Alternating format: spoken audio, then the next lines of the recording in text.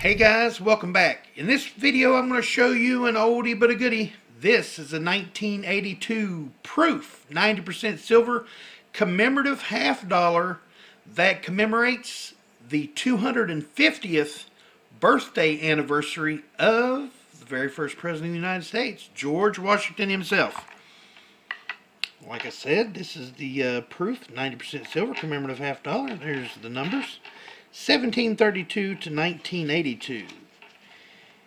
Here tells about it. This is the size, the weight, the composition, the fineness, the designer, the mint mark, and the authority.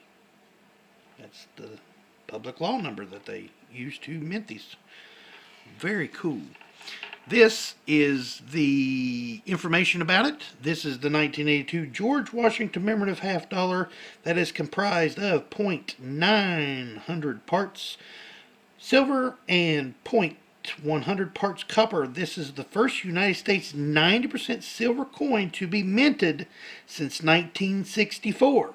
So you remember the Kennedy halves, the Washington quarters, and the Roosevelt dimes were all 90% silver. And the first commemorative coin to be produced by the United States Mint since 1954. Miss Donna Pope was the director of the Mint at the time in 1982. Got the little, the little felt, nice little box here, maroon box. Let's get a look at old George here.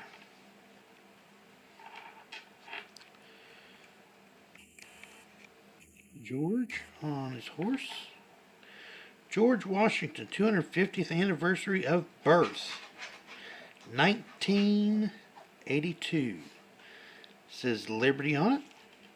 And we flip over. Oh, flipped her the wrong way. United States of America, in God we trust. Half dollar.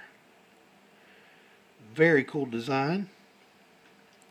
This is I did it again.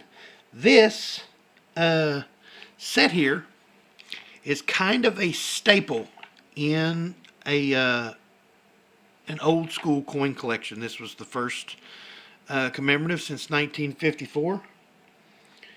So 1982, you've seen these given away a lot in giveaways. You used to see these auctioned off a lot in auctions and so forth. And a lot of silver stackers actually like them. I've spoke with several silver stackers that like these because they're 90% silver. They are a half dollar, and they're a proof. So add a little bling bling to your stack. But with that, I'll say I love each and every one of you, and I hope this finds you guys safe and healthy. And you guys don't forget to check that pocket change because you never know what you got in your pocket until you look.